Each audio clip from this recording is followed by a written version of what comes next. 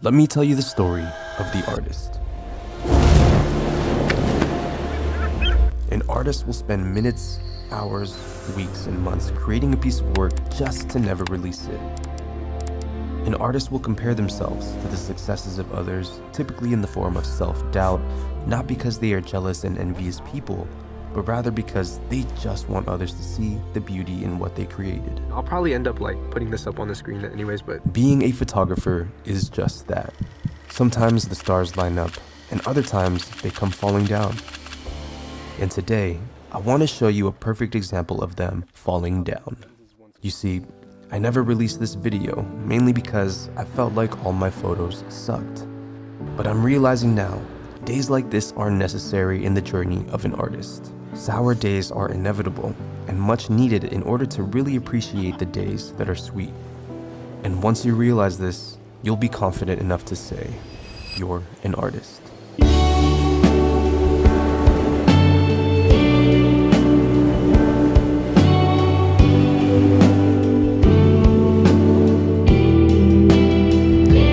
Alright, so we drove about 2.5 hours to a town here called Carmel by the Sea.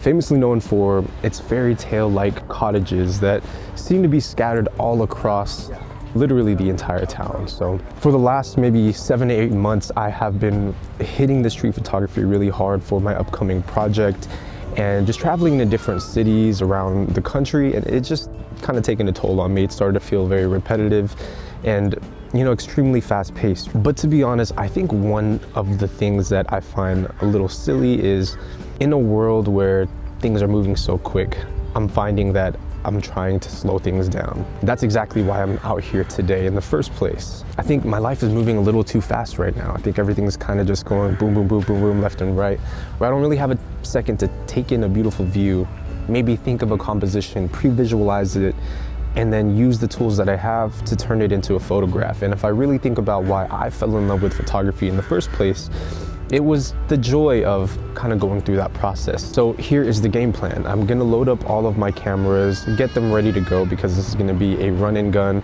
one and done type of show. I brought a couple of different cameras, and so I'm gonna show you guys a little bit about how I use them, work them to make the photographs that I do. Enough of all this, you guys. I'm just very happy to be out here today and just load up the film.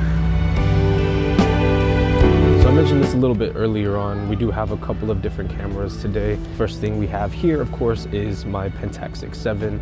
I have the 105 2.4 on it. I think this is one of my favorite lenses for this camera system right here. And of course, I can't go without the 55 f4. I also have this camera right here. This is a fun little new camera I picked up recently, the Horizon 202.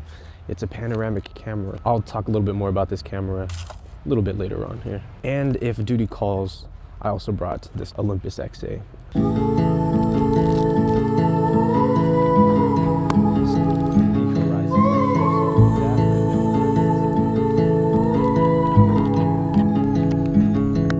Take a train ride just to see you. Okay, so the composition that I'm envisioning here has to do a lot with this beautiful brick pathway. Kind of like a leading line moving over into like the left side of the frame here. I think what I'm gonna do is I'm gonna duck low. I'm gonna try to get some of this tree here in the foreground. So with Portra, I think it's gonna make this really nice and warm. And again, if we meter correctly here for the midtones, we are still at 1/8 at 1/125. So I'm gonna try that out first. Maybe I need to get a little bit further back here and duck it even lower. It's gorgeous, okay. Here we go, and 1, 2, and 3. Cause I did the same just for you. Beautiful. You don't know how. I always try to see if I can work it out, you know, in different angles. Maybe I go to the right more, focus in on this part here, frame it up. Probably could be a little bit different. I'm not sure if I'm satisfied with that. I wonder how this would look with the 55mm lens. Let me try that out first. Beautiful. And we could try the same thing, f8 1/125. Let's see our metering. Oh yeah, way better. In terms of composition, now it's starting to look like a movie scene here. So here we go. 3, 2, and 1. Gorgeous. Hi, how's it going? Good. Getting some good shots of Oh yeah, it's beautiful out here. I know, isn't it? It is. I think the 55 worked. Hopefully that looked a little bit better. I don't know. When it comes to figuring out what tool is best for the scene, like I said, this is the fun of photography, right? You kind of get to slow down a little bit, think a little bit, be more intentional with your frame. And with the 55, I think it gave a little bit more character in terms of like the details of the house, the color of the tree, maybe even that walkway. But when you zoom it out with the 28 equivalent at 55, you then start to see kind of just the magic of how unordinary these houses look. And it's just gorgeous. It is gorgeous to see. The best part is there's a ton of houses around here to try and photograph. So I'm gonna move on. I think I'm gonna keep the 55 on here though. I think that was definitely the right call, but who knows? Maybe we'll switch back. So the 6.7 is down. We're about to go and grab the horizon, because who doesn't love a good 35mm panoramic photograph, a true panoramic, which is awesome. So, I've always wanted to shoot panoramics from a lower angle. I think this is going to be interesting. 3, 2, 1. Oh boy, I forgot to change the switch. That's terrible. Okay, let me do that again because I forgot to change the switch. Now we're in business. 3, 2, and 1.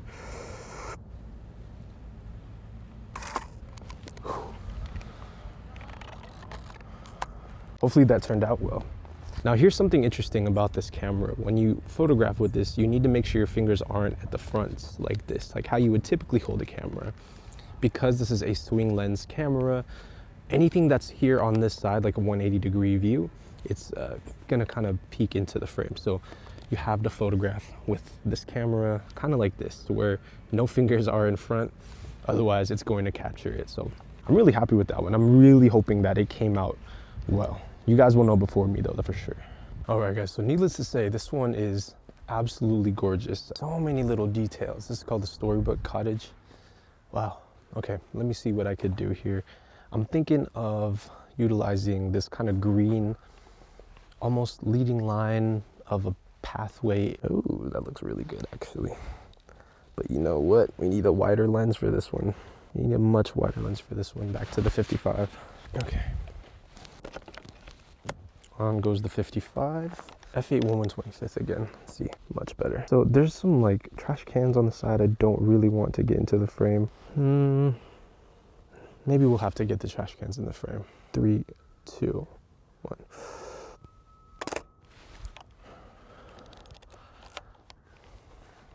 Gorgeous. Oh, there's another one right behind us. That's gorgeous too. I think that calls for a pano. Okay, so the one right across from us, let me see if I can get a nice little reading here. So check this out, you guys. This is the Kex light meter. It's supposed to be like mounted to the top of a cold shoe or hot shoe, but personally, I like to just take it around with me and use it as a spot meter or incident meter. So you basically just input the settings here. I have it at F8. I don't know if you guys can see that, man. That is extremely dark, but I have it at F8 1/125th, and that is going to be the reading here. How about for mid-tone? 1/250th is what I'm getting. Okay. This one's gonna be tricky because we need to get this nice and centered. 3, 2, and 1. Hopefully that turned out. Let's take one of this here.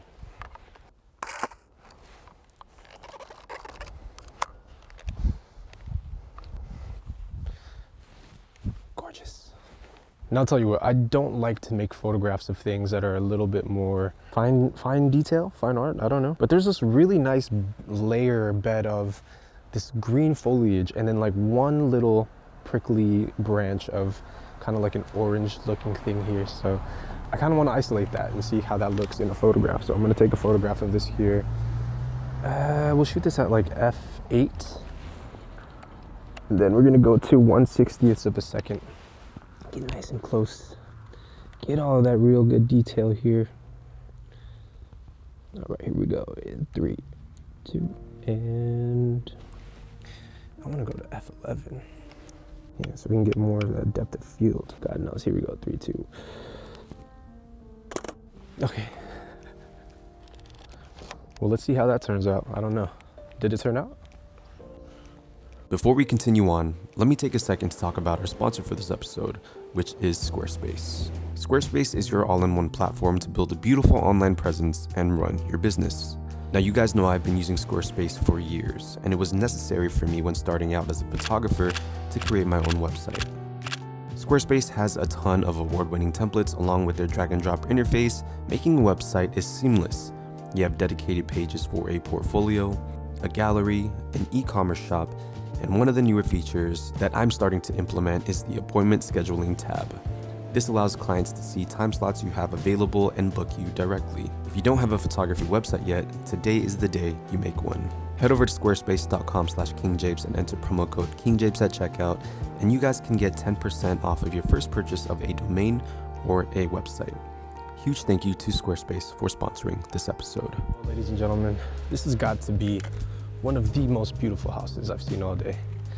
Something about like that wood, the color, everything about it, from the brick on the ground. You know, let's try to get this in here. How do we photograph this though? I don't want to step onto their property, so I'm gonna go here vertically. Nah, not vertically. What if we went this way? Okay, that's the composition, but there's a car coming.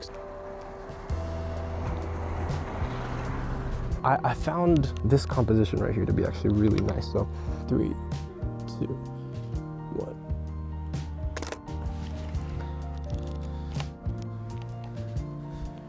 Oh, you know, it'd be crazy if we can use this kind of like a leading line over into that right there, but it would have to be here. Okay, that's gorgeous too, but there's a lot of power lines, so I'm gonna try to get that out of the frame. 3, 2, 1.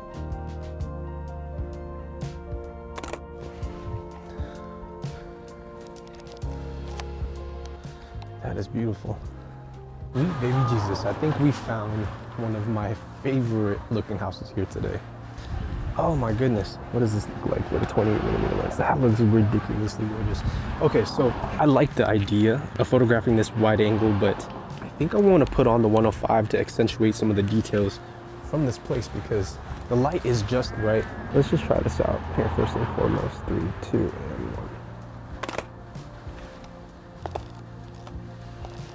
1. And you know what? That's the roll.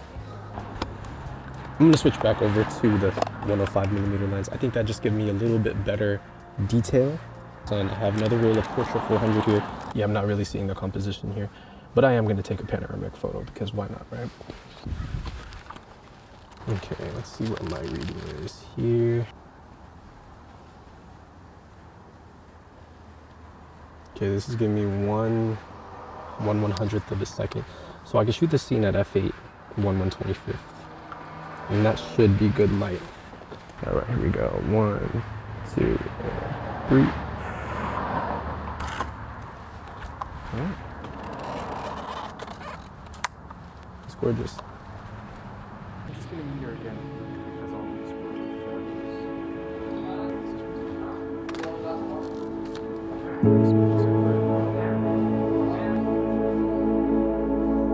Okay, so this is a rather busy street right here. But you know what? I really like the way this building looks. Plus that sun is peeking right over those two little peaks. So let me see. Let me try to expose here for that shadow area. I'm gonna go 5.6 at 1/125th. Let's go 1/60th. Beautiful. And we're gonna have that sun peeking just behind it. Here we go in 3, 2, 1. See how that turns out here. Let me cross the street, now get run over.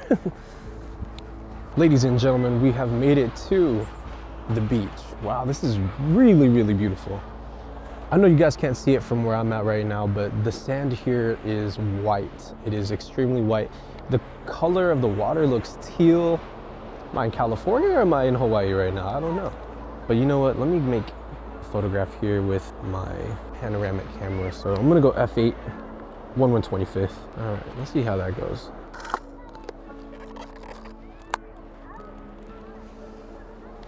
Whew. So the real star of the show is actually behind us, but I ran out of film in my 6.7, so I gotta go load that up real quick here.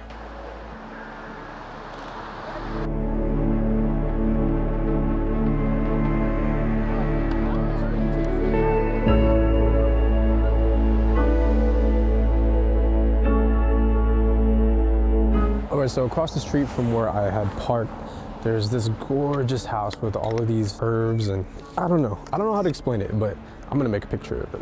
Let's put this on a tripod, because I think now that the light is starting to become a little bit more scarce, we are shooting Kodak Gold 200, of course, I'm gonna have to use a slower shutter speed, and that's just the nature of trying to get a very deep depth of field so we can get everything across the frame in focus, as well as just not having enough light available. It's telling me 1/60th is the correct, but I'm going to bring this down to like 1/15th. I think that's what it's gonna look best in.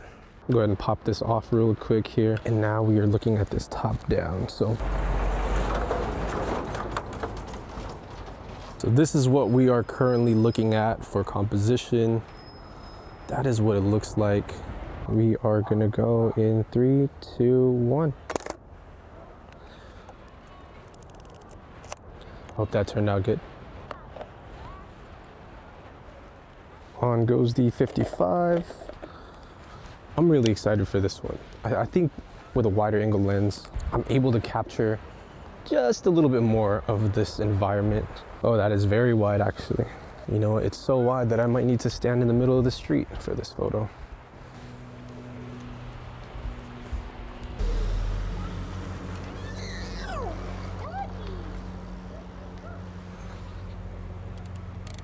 All right, in the middle of the street here. Show off like the little details. Yeah, this is a much better composition. Now you can see kind of like the edges of it. I think that looks great. All right, here we go. In 3, 2, 1.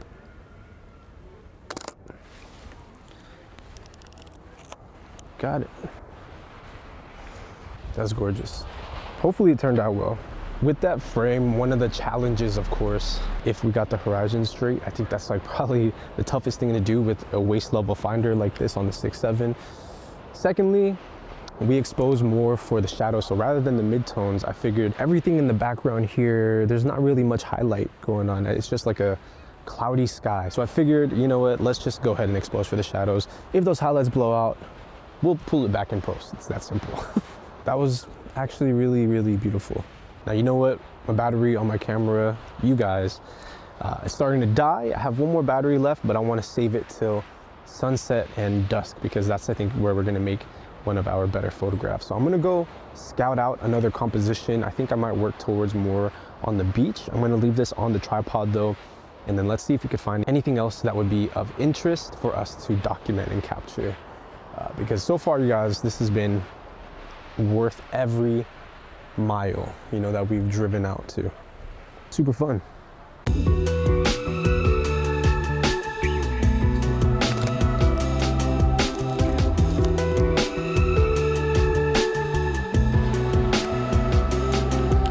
I write to you in poetry with words left on the shelf, full of dust. You'll know it's me and from nobody else.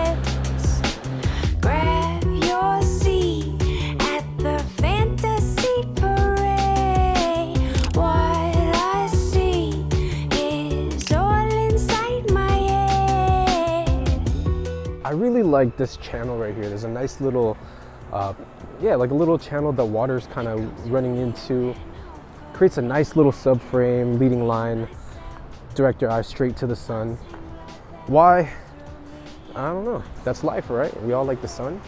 Oh, and there's a bird. So for this type of scene, I'm actually metering for the rocks in front, mainly because I know that the film that I'm shooting, Portra 400, it can handle highlight retention. So even if I blow it out just a little bit, I can drop that back down and just get really nice color out of it. So I'm gonna start off here, and we are at f8 1/60th of a second. That seems to do the trick. I'm gonna go a little bit lower here on the horizon, get that sun nice and high, get some of this nice foreground. 3, 2, 1, boom. Okay. think that was pretty good. I hope it was good. Shoot, we were jumping over rocks. Oh my goodness, it's a dead seal. Holy shit. That's disgusting.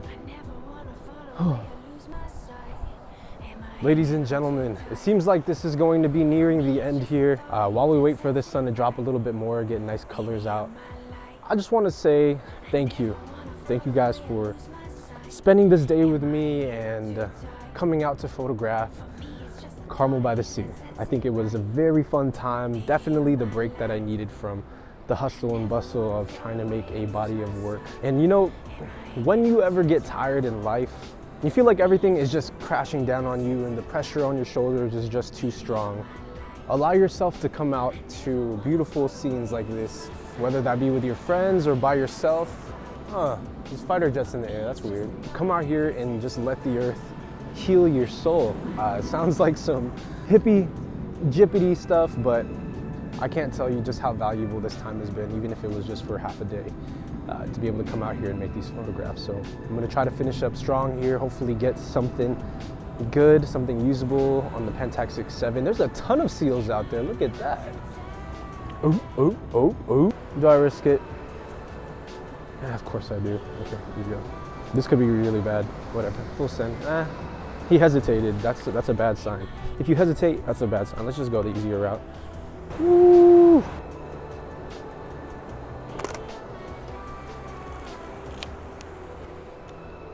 I love my life and you should love yours too. Why? Hey, you're breathing, you get to come to places like this. The earth is beautiful, the earth is a gorgeous place. All right, gang, this is it right here, man. This is the end of the video. I love you guys. Please take care of yourselves, drink lots of water, hug your mother, hug your father, hug your parents. And I'll see you guys soon.